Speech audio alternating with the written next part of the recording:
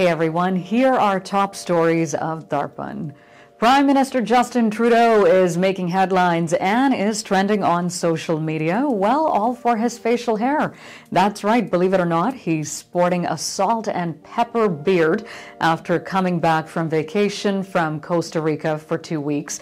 And he has been fond of facial hair in the past, but 1896 was the last time that a prime minister sported a full beard. That happened from 1894 to 1896, and that was Mackenzie Bowell. Since then, Trudeau is the first one to do it. Now, how long it will last? Well, that's something time will tell.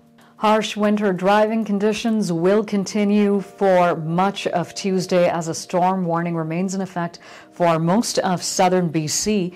Now, the two big major routes affected are the Sea to Sky and the Coquihalla Highway, with the Sea to Sky possibly seeing up to 30 centimeters of snow before Tuesday evening.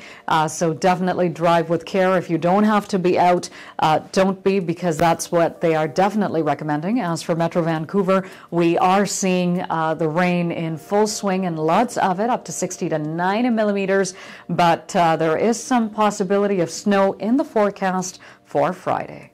While the BC Lottery Corporation wants you to be lucky and kick off 2020 in a big way, last week a record-breaking prize was up for grabs, but unfortunately failed to produce a winner for Friday's draw, while once again the Lotto Max sitting at a whopping $70 million. Holy Toledo, that's a lot of dough, is going to be claimed by a lucky winner.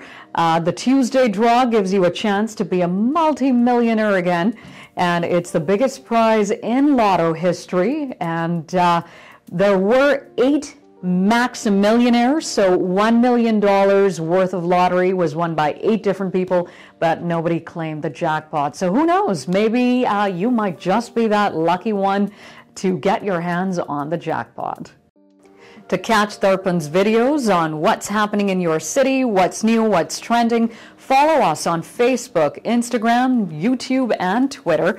Make sure to like and share and subscribe.